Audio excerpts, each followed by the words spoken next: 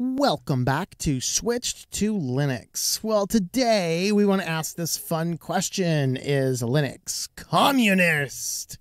And this is a neat one that I thought was neat to address. Now, this actually comes from the suggestions that somebody gave. So if you missed any of the weekly news roundup shows, I was been looking at the analytics for a couple months, and one of the things that I have noticed is that in the weekly news roundup, the news programs actually get a lot fewer views than other videos that I do. And one logical question you can have is it because the content is not explicitly Linux? Any channel called Switch to Linux maybe should cover more Linux stuff. Or is it the weekend? People have different viewing habits over the weekend. Some people said it was, I didn't know really what the video was about. I thought I was going to get a Microsoft rant, and it's a whole news program instead. So maybe it's a level of news, but if you knew it was some degree of news, would you have watched it? That's really what my question was at the beginning of the next videos. And so here's actually about the last week's worth of videos, and you'll see that brainwave ID verification, which to me is a compelling topic. I'd click on that video. Weekly news roundup didn't even get 1,000 views, whereas the somebody corrected my pronunciation. This is pronounced Woola. The privacy browser that wasn't gets over 3,000 views. The brain chip implants, weekly news roundup, 800. This odd one by Wix was also 800. Maybe that just supports the idea it's not Linux-based content, whereas the Debian update to the non-free direction, 5,000 views. And the privacy news, 500 views. The default Firefox, change in the wind, almost 2,000. And this one is a weekly news roundup, but it's directly tied to two major software, Microsoft as the company and Edge as the browser. This one gets over 1,600 views. This is the one where somebody had said, I thought it was just going to be a giant rant on Microsoft Edge and it being a whole news program. So maybe there is definitely a marketing thing. So we'll be experimenting with that this week to see if there's something we can do different. But there was one really nice comment here, and I'm going to leave the name of the person off because some of it could be questionable, some of it not. And just an abundance of caution, we're just going to go ahead and leave the name off. But here is the comment, and it had a lot of really cool things. So we're going to spend this episode addressing pretty much everything in here because this is an excellent, excellent comment. I think there might be some reasons for the low view count. Number one, please try to maintain the same volume. If the volume increases all of a sudden... That's not good for our ears. My apologies. All right. If the volume increases all of a sudden, that's not good for our ears. Okay. This is something that we've had a long debate on the channel for a long time, including some memes a while back. That for a while I was putting on like a little headphone warning notification just before things would get loud in post-editing. Part of the fun style is the unhingedness, because some people like watching unhinged crazy lunatics.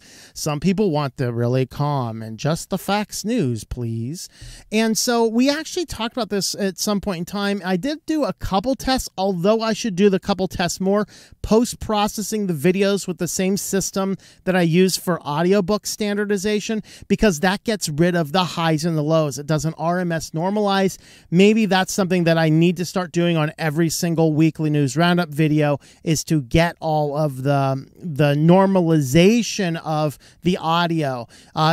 It should still, you can still tell when you're unhinged, but it shouldn't push the limits out as much because it runs an RMS normalization and then it runs an amplification limit. So you can't have super highs and super lows. It gets rid of the super lows with the RMS and it gets rid of the highs. That's how you do audiobook production to make sure your books are available for sale on Audible, Amazon, whatnot. So that's something I can do, and I already have the script set up to do it. So it It's a few extra steps, but it's worth doing.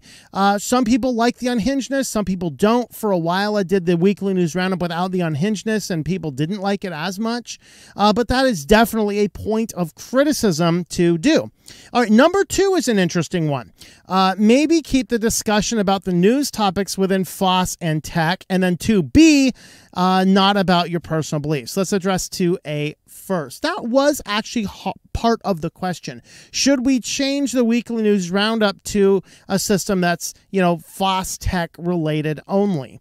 The advantages of that, obviously, it stays closer to the Switch to Linux title of the channel. Although the spirit of the channel, I switched to Linux because of these moving parts in our world driving and forcing people into it. The weekly news roundup is the one consistent thing I did on this channel. From day one on this channel, I ran a weekly news roundup, which covered privacy and business and a few other topics, although it has changed throughout the years. Sillyville was not always a part of it.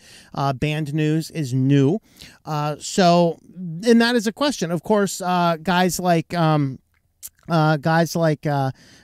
Experiment, they do a FOSS tech related only one. I'm not sure if they still are, but Techlore was doing it as a co-podcast with someone else.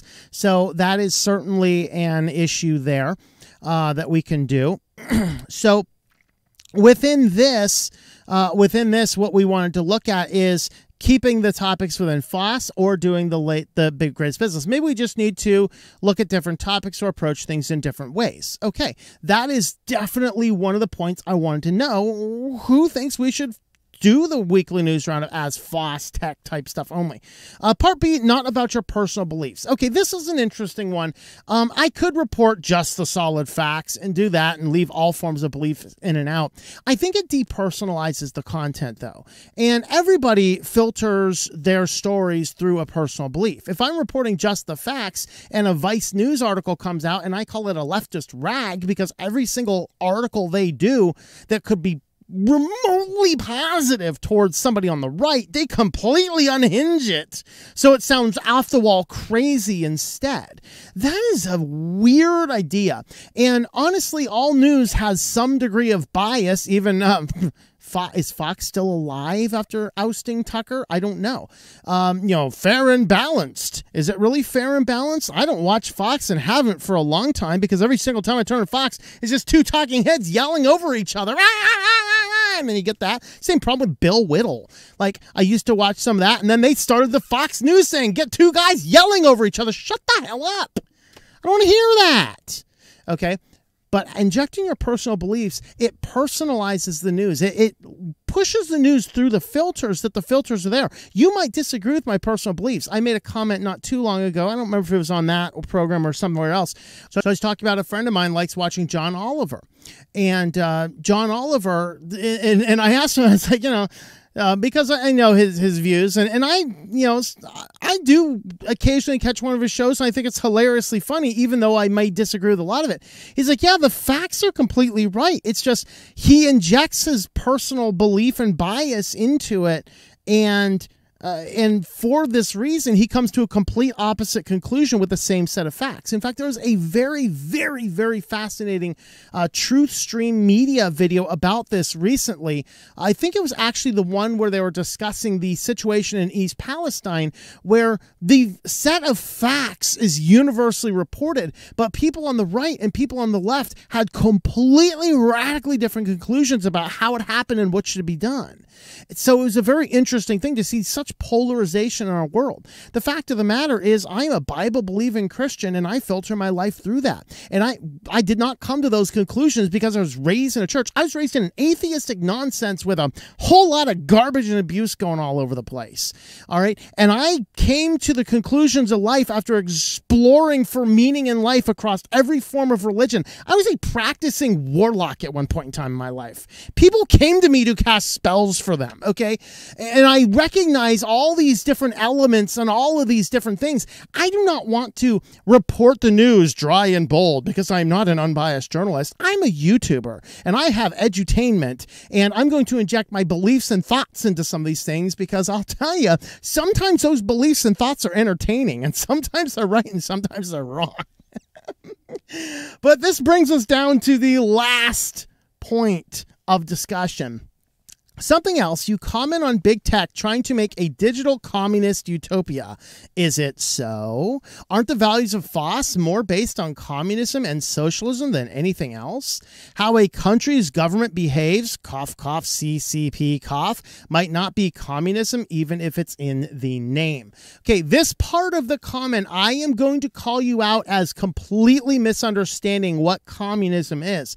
But also understand this, I give a lot of grace because a lot of people don't understand what communism is, especially since it has changed, evolved, and breed and integrated with a lot of different ideas. We have communism and socialism. We have communism and fascism.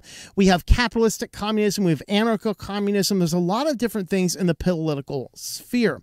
And so I thought, actually, believe it or not, the Wikipedia article, which I have 2 Wikipedia articles here to show, did a pretty good job, and actually a pretty balanced job covering this, which was kind of interesting to see, because there are, anytime you get like solid factual, what's the molecular weight or the structure of a molecule, Wikipedia is pretty spot on. Once you get into the more social lens, it tends to not be as spot on because, again, just like our news, bias is injected into the reporting. That's why I don't mind the fact that you know where I stand on these, why I do inject my opinion, so that you kind of know, yeah, this is kind of the facts, but here's my opinion, and I make it a little heavier on the opinion. Who knows? Maybe I just need to go a little bit lighter on the opinion and then leave the opinion for the very, very end. I don't know. I'm not sure it'd be quite as organic. But communism is a left-wing to far-left socio-political, philosophical, and economic ideology within a socialist movement whose goal is to establish a communist society, a socio-economic order centered around common ownership of the means of production, distribution, and the exchange that allocates products to everyone within society. Communist society also involves the absence of private property, absence of social classes, absence of money, and absence of the state. Communists often seek voluntary state of self-governance, but disagree on the means to this end. This reflects a distinction between a more libertarian approach of communization, revolutionary spontaneity, and worker self-management, and more. So we're going to stop right there for a brief moment because there is a ton in there to unpack. So at its core, a communist society is a group of people who are self-agreed with no government or oversight, to have no absolute private property, no classes, no monies, and to distribute all production and products to everybody in their society. At its core, the communist society is the perfect form of social interaction. We have a small fundamental problem, and here come those personal beliefs again. We have the fundamental problem that humans are inherently sinful. We have original sin. We are not blank slates. We are not basically good. We are inherently evil, touched in all aspects of our life by sin caused by us disobeying God in the Garden of Eden. So because of that, it means that not every aspect of every person is wholly evil. That is not what the doctrine of total depravity teaches. The doctrine of total depravity teaches all elements of the creation are touched and impacted by sin. Good elements, of course, can come out. We have, and this is why I sit exactly where I sit politically. I am not a Republican. I am not a Democrat. And I have people in my church, for example, say you should switch to the Republican Party so you can vote for the Republicans in the primary. No. I'm not going to, because the Republican Party has also walked away from all form of truth and all form of conscious thought. It's follow our political party. We're going this way. Follow our political party. We're going this way. I don't want to follow either one of you two donkeys. One use a donkey and the other one's worse, One use an elephant and the other one's worse. I don't know. Okay, but neither one of them are following exactly where they need to go. Why? Because I believe the only thing that's going to be right for this world is when Christ comes back, and we are all in him who are remaining, of course. Somebody else had said, hey, you should put your Christian channel on there real quick because you should do that. So I'm just going to go ahead and do that here real quick. Let me go ahead and this new version of Firecrap is actually getting in my way. So my Christian work is at rwalkinchrist.com or YouTube/rwalkinchrist or BitChute or Odyssey or Rumble at rwalkinchrist. This is my main stuff over here, rwalkinchrist.com. We have a lot of stuff going on over there. I write on this topic a lot. I have 8 Christian books. In addition to that, we do podcasts and stuff like that. Okay. And I'm more of a theologian than I am a technologist. So keep that in mind. But with that being said, the problem with a communist society is that original human sin.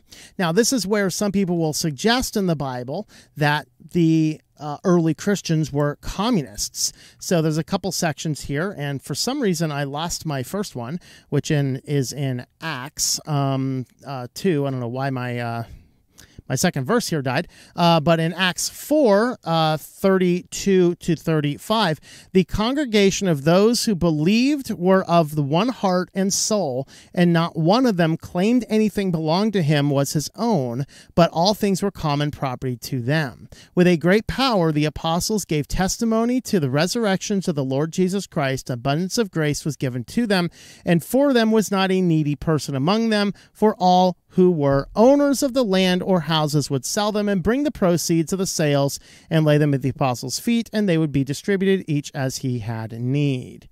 The other one is in Acts 2. I had this open and I actually closed it. I think it's 45 and 46.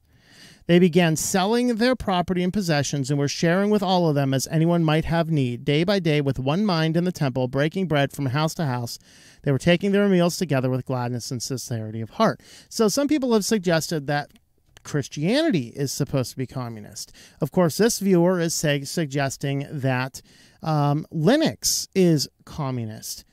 Here is those definitions of communism. And remember, at its core, a communist society has the absence of private property, the absence of social classes, money, or the state. This is where we have our problem.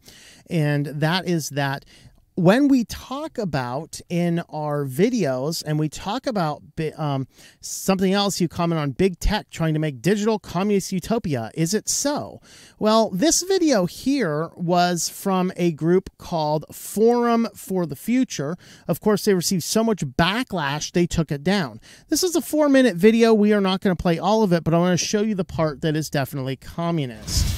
So they'll put a website out at the very end of the site. That is no longer there. You can go back in the Wayback Machine and actually find the page. But this is what they wanted to do. This is an organization with a lot of business leaders, not too unlike the WEF. Of course, this video came out in 2011. We are talking 13 years ago when this video came out.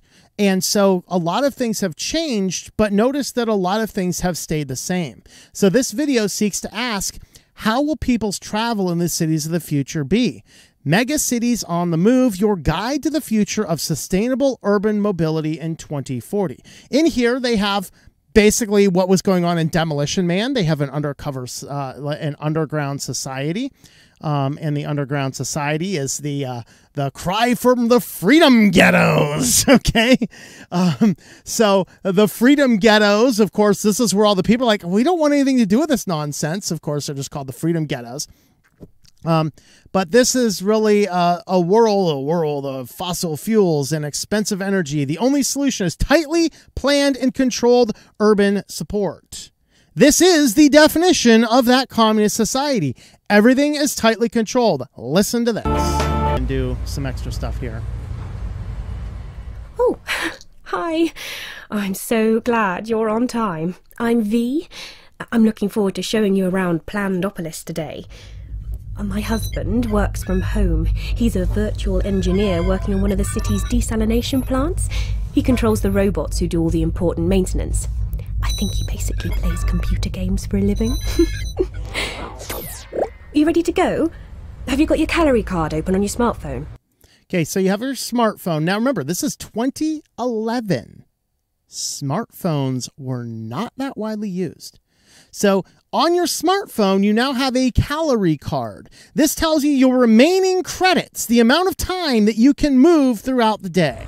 I registered your visit with Slick Travel Corp the other day, so they've... So Slick Travel Corp sounds like a giant business trying to regulate every portion of our society, like not the communist utopia, but the socialist utopia, which is the transition period between capitalism and communism. The problem is communism doesn't really work, and we've gotten into that a touch, but we're going to get into why that is in a moment. But let's continue on with Slick Travel Company, the corporation owning it all. Allotted you a journey time to match mine. It makes so much sense, doesn't it? Switch off brain and go to work. With this many people around, I'm glad there's a mega computer in charge. We're so lucky. Okay, so here, their kids are in school and they're going to be given their assignment, just like the communist society is going to tell you what to do. Our kids were allocated a school quite near my practice, so I can drop them off on the way. It saves on our calorie ration. Well, it won't be long until the little darlings get their career announcements. Yes, they get their career announcements. Not what would you like to do, Johnny, but here, Johnny, you get to go to the salt mines. And you, little Susan, you can go over to the lithium mines. We do, in fact, need to get more lithium out of the earth so we can make more batteries for our electric society. They've been working so hard, so I'm sure they'll get something good. Not that there's anything wrong with fixing carbon scrubbers for a living or anything. Those nasty. Are you hungry? People. Let's pop to the market as we're passing. Right, what's on the menu this month? No, not meat. It's not your birthday. Oh, you can't have meat. It's not your birthday. Eat the bugs instead. The Global Food Council are doing a really good job of keeping food production going. So the Global Food Council, of course, who's this run by? I mean, you don't get the choice you used to, but we're better off than most. I think it's probably easiest to walk. Okay, so now we're going to walk to where we need to go. I don't know, maybe should we From analyze here, the whole thing? You barely see a car in the city centre terrifying. nowadays, unless you're rich. Oh, look at that. Only the rich guys, the rich, powerful guys, they can still have those. Who are those rich and powerful guys? Oh, it's the people at the top, the people that running the companies. You know, those ones that are indeed going to drive our country into a communist dystopia. Oh, the state knows they just aren't practical anymore. We're all trying to meet our global carbon deal. Electric bikes are so much better for getting around our neighbourhood. And why waste valuable space on car parks when you can use them to grow food? Yeah, we don't need to park cars, just... I don't care what you say, Alex. They don't deserve to live in that ghetto. They are completely disconnected. No high-speed transport system, no new internet. They miss out on jobs and many essential services too. Oh, hi again. What a day.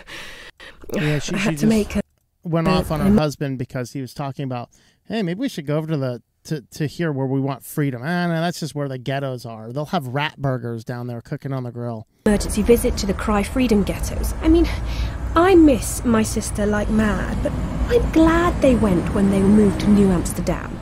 They're safe from climate change on the floating city. Yeah. See, here's the thing. This is over a decade ago. This is what their goal was.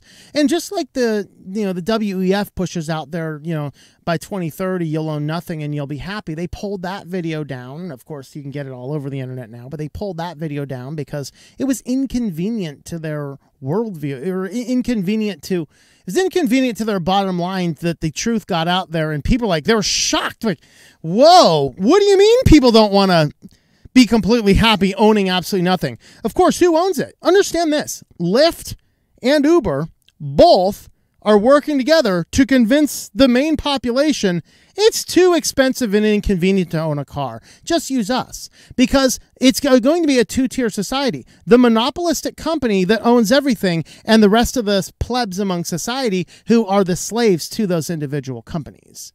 That is what we're talking about, and that is why I push back against it. We're a little off target here, but what is the big problem with communism? As we said before, it is the original sin, and what happens is communism itself kills more people than anything else does. These numbers are not really in dispute. There's been a whole lot of people talking about them. As few as 60 million This is just in the 20th century, 60 million all the way up to the accepted number right now by most people is 110 million people have been killed in the pursuit of establishing communism. Sometimes it's just crushing the dissidents. Sometimes it's rounding up the people who are not the perfect Aryan race. Sometimes it is just silencing the critics who have a word about you that's like, I don't really like this. See, all of these are big problems. These numbers are not in dispute. Several different academic stories. I was trying to find one unified study. There isn't one. Thousands and thousands and thousands of stories out on the internet, all with the same stuff. Okay, 110 million is the acceptable number of people who are killed by it. So, ultimately, is Linux communist? Here's the preamble to the GNU, which is the GNU public license, the GNU General Public License, free copyleft license for software and other kinds of work. Licenses for most software and other practical works are designated to take away your freedom to share or change the works. By contrast, the GNU General Public License, the GPL, which most Linux distributions are released under, is intended to guarantee your freedom to share and change all versions of the program to make sure it remains free software for all of its users. We, the Free Software Foundation, use GNU General Public License for most of our software as it applies to any other work released in this way by its authors. You can apply it to your programs too. When we speak of free software, we are referring to freedom, not price. Our General Public License are designated to make sure that you have the freedom to distribute copies of free software and charge for them if you wish, and you will receive the source code or can get it if you want. That you can change the software or use a piece of it in new free programs, and that you can do these things. To protect your rights, we need to prevent others from denying you these rights or asking you to surrender these rights.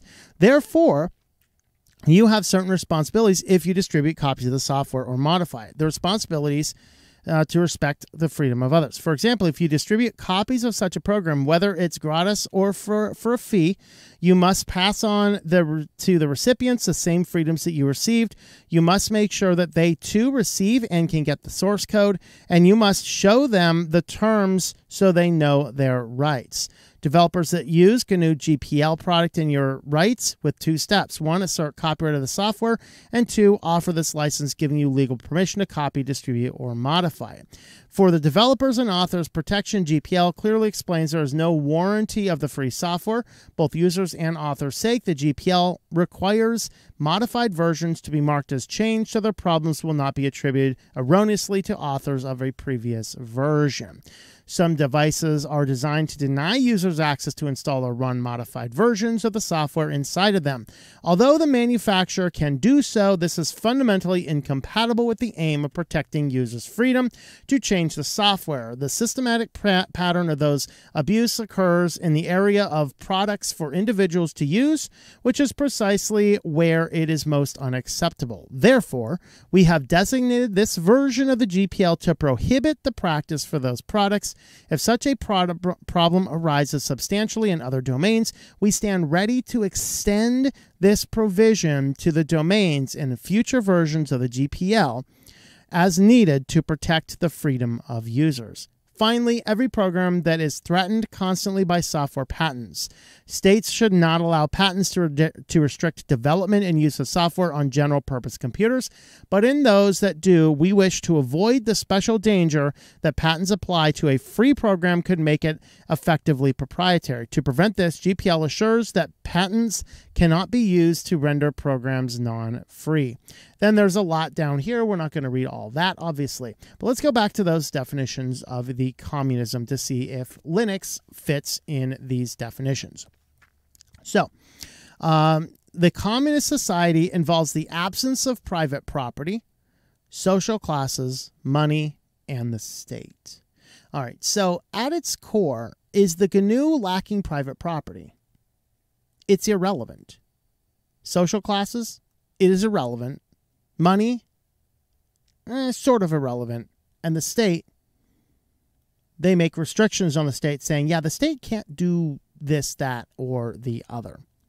Okay, they seek voluntary state of self-governance but disagree to the means to the end. All right. Is this Linux? In a way, yes. All right. This reflects distinction between the more libertarian approach, etc.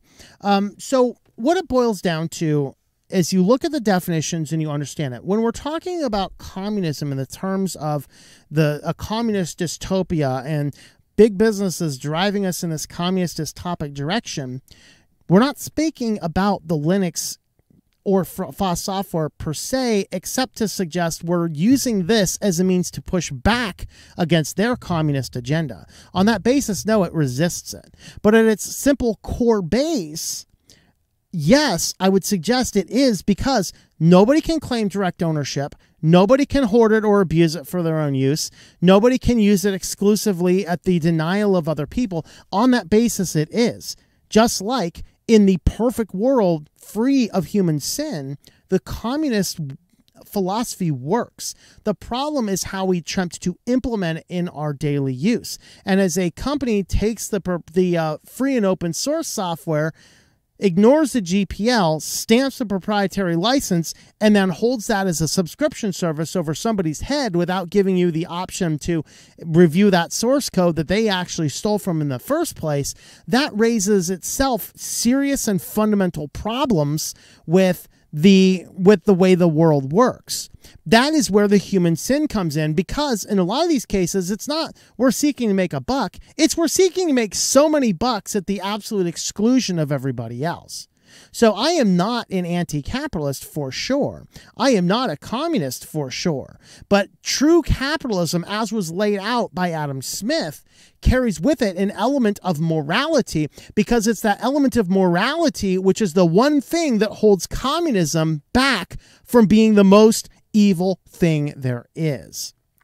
So when we go back to our original ideas, you comment about big tech trying to make a digital communist utopia. Actually, no, I commented trying to make a communist dystopia. A utopia, everything is great. A dystopia, everything has turned into a hell in the handbasket, except for the people on the very top. You know, those guys driving the cars. Ooh, look, Mom, a rich guy in the car going down the street. How do we know it's a rich guy? Because he's in a car going down the street. Well, us plebs have to walk and utilize our smartphone app to determine our current carbon credit.